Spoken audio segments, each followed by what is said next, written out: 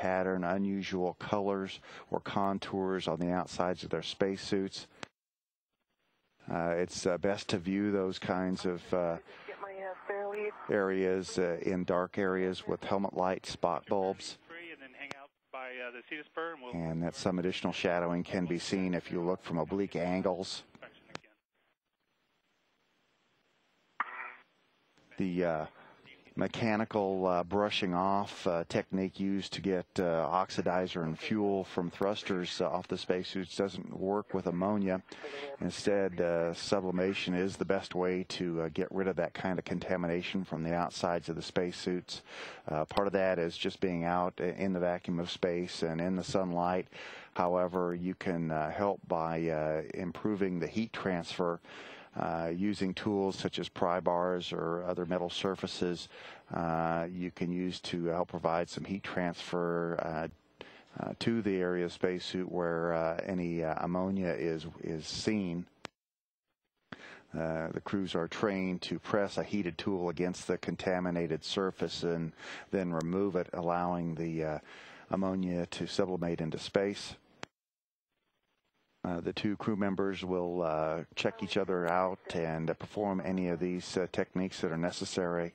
And then after that's all complete, a bake-out clock will start. And that means that they have to wait for 30 minutes in the crew airlock before they close the hatch at the end of the spacewalk.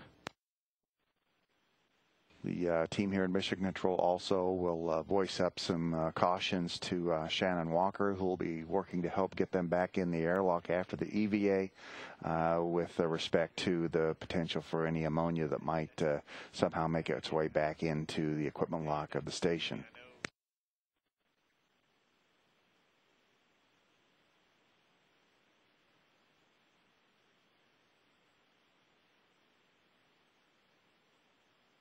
They do have a contamination kit that's called a dragger tube that is stowed in one of the crew lock bags, and basically it provides an indication of how much ammonia is present at the time. I want to get a visual on my safety tether on my back.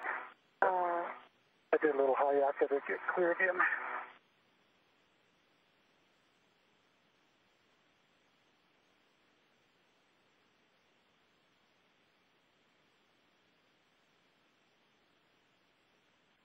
Oscar, I have my adjustable off of... I copy, Tracy. And what do you want me to... See if you can get I have my safety tether working. Oh. Can you see my safety tether? Behind my back, and I'm looking.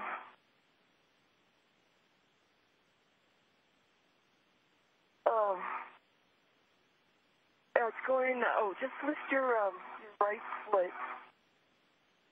It's,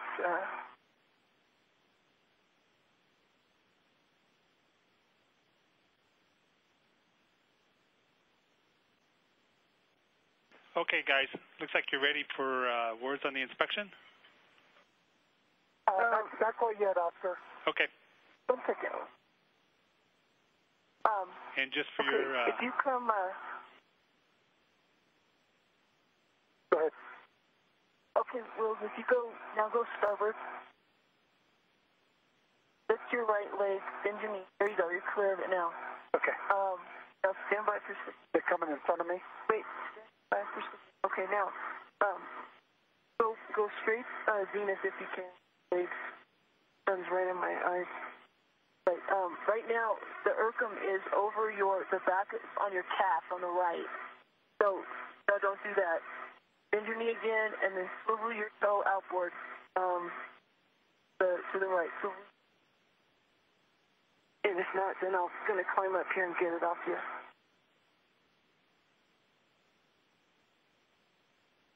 Bye.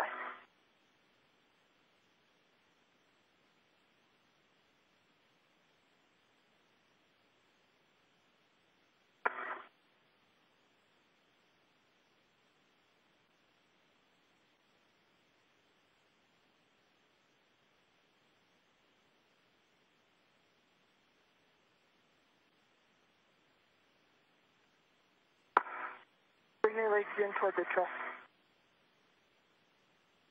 Okay. They're coming across in front of me. It's right down your right side. Oh, go starboard. Starboard. Go starboard. No. Now pivot down.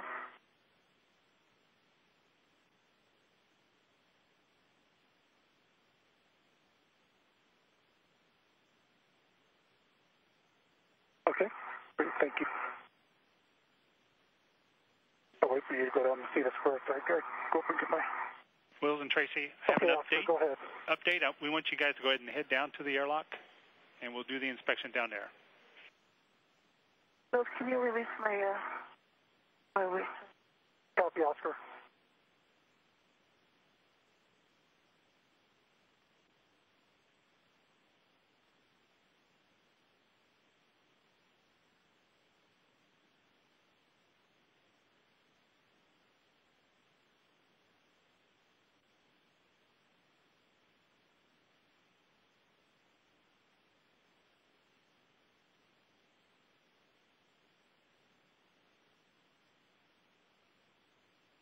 Wills and Tracy, just to let you know, we're at PET 707.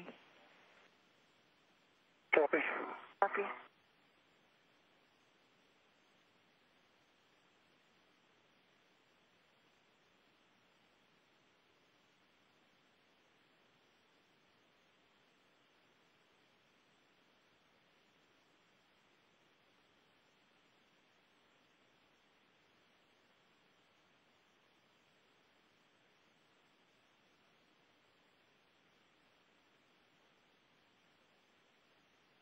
I'm sorry, Oscar, I'm headed into the airlock or at the airlock?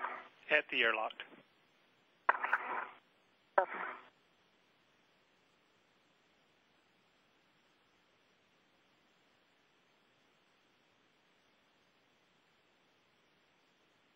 Probably easiest to do the inspection just in front of the hatch. Okay.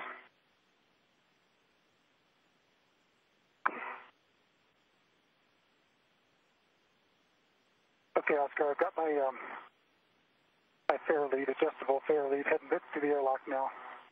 Copy, Wills. Tracy's on the airlock right now.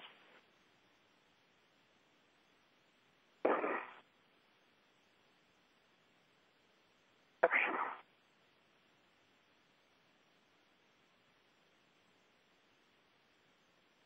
Wills, can you see my helmet? Am I clear of your safety tether? Yes, you are.